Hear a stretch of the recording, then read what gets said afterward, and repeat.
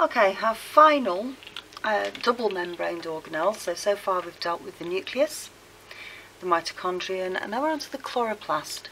And again, just like the mitochondrion being double membraned little organelle with a particular function, the chloroplast does kind of the opposite process from respiration, and its main function is photosynthesis. And again, we'll do the reactions of photosynthesis in massive detail in upper sixth.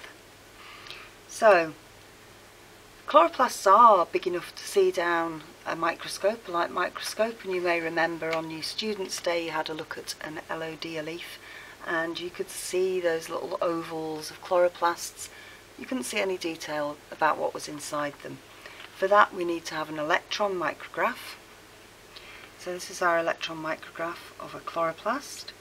And again, now this, obviously chloroplasts are a feature of plant cells only. Mitochondria, you find them in all cells.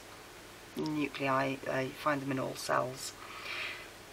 In a plant cell, obviously you've got the cell wall, so that's this sort of fuzzy pale grey area here, not very electron dense. And we've got a fluid-filled vacuole, that's this structure here, surrounded by a membrane called the tonoplast. So this bit here is the tonoplast membrane. So we're just going to look at that double membrane here. And you can see we've got membrane, membrane, membrane, membrane, membrane, membrane, and that's the chloroplast membrane. A little bit confusing because there also seem to be a number of membranes on the inside, and that's good because membrane increases surface area. So in photosynthesis, the real key thing that we need to, or an organism needs to be able to do photosynthesis, is a pigment to trap light energy, and all of these membranes here will contain that chlorophyll pigment. So where they're stacked up into rows, if you like, these structures are called grana, and on less clear electron micrographs they look, you know, like little dark, quite thick stripes in it. So this is a one granum, these are grana, that's the plural, and they're made of these membrane bound sacs called thylakoids, which contain the pigment chlorophyll. You can see that we've also got this background, what in a mitochondria would be called a matrix, and in a chloroplast it's called a stroma. We do need to be careful with the spelling because obviously if we miss the R out it looks like stoma, which is a hole in the bottom of a leaf.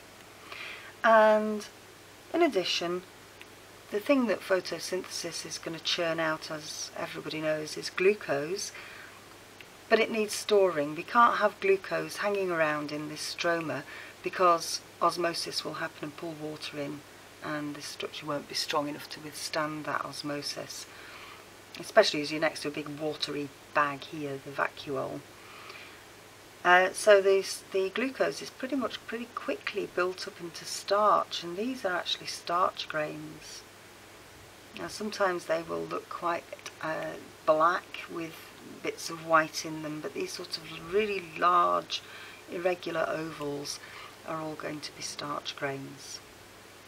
So again, recognising it from electron micrograph, you're looking for these big thick stripy bits. You might be looking for starch grains to store the photosynthetic products in, but again you need to be able to recognise chloroplasts from diagrams. So the chloroplast drawing, they are actually biconvex discs in shape, so they're sort of that shape. Double membrane, because we're still in our double membraned organelles.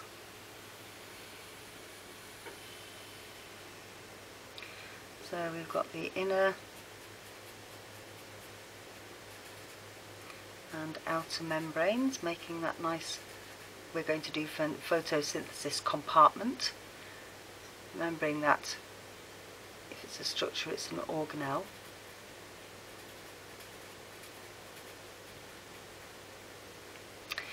and embedded in the background stroma,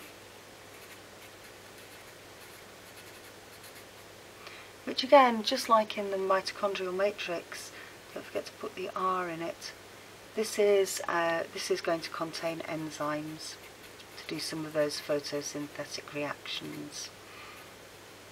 And the photosynthetic reactions that it does are the ones that do not depend on light. So this does the light independent reactions,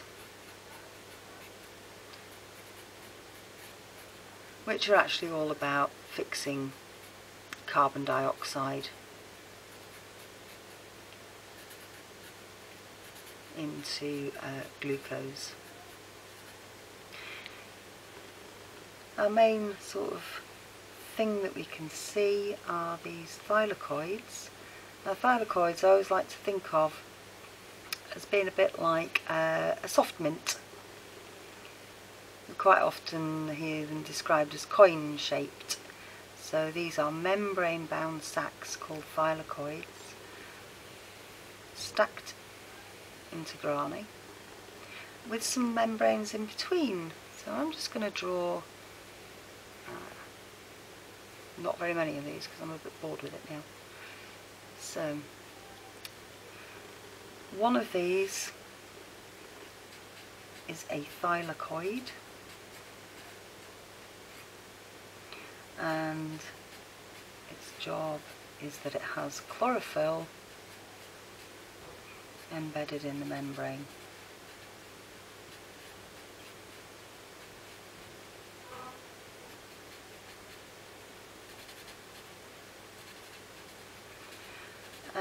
And it's best not to talk about capturing light. We're going to talk about harvesting light.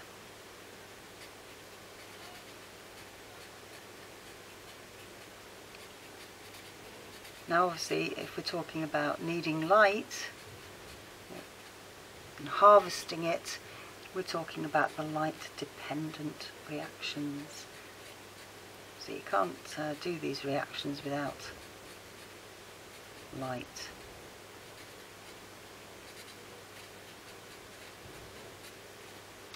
And if we've got a stack of them, we're going to call that a grana. I'm going to call it a granum because I've got one, and the plural is grana. And these membranes here are called intergranal. It means just between grana.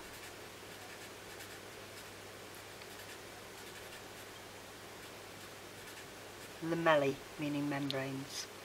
So our thylakoid is kind of a flattened membrane sac in structure. So I'm just going to write that in as well. So flattened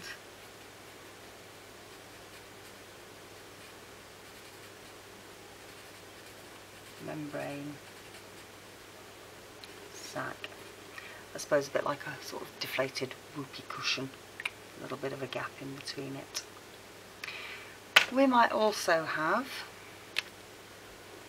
lurking around in our stroma, remember these big starch grains.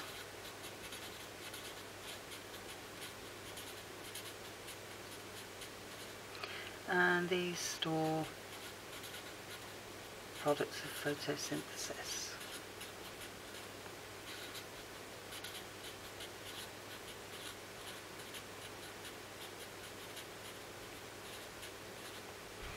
You might also have lipid droplets that do the same thing.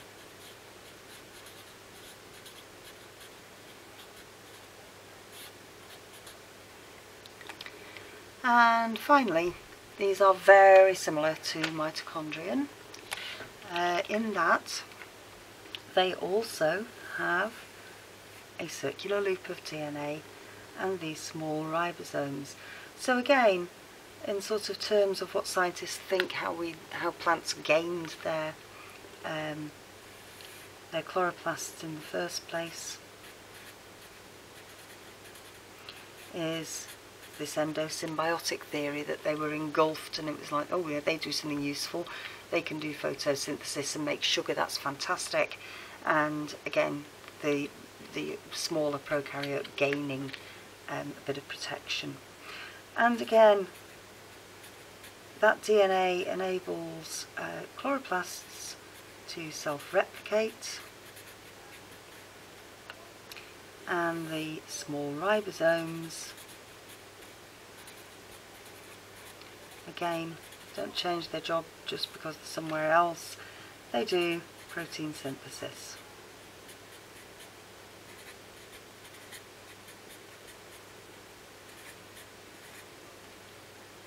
So the double-membraned organelles, I think, are probably the ones that are most frequently asked about. They're certainly the most obvious on diagrams of cells and on electron micrographs.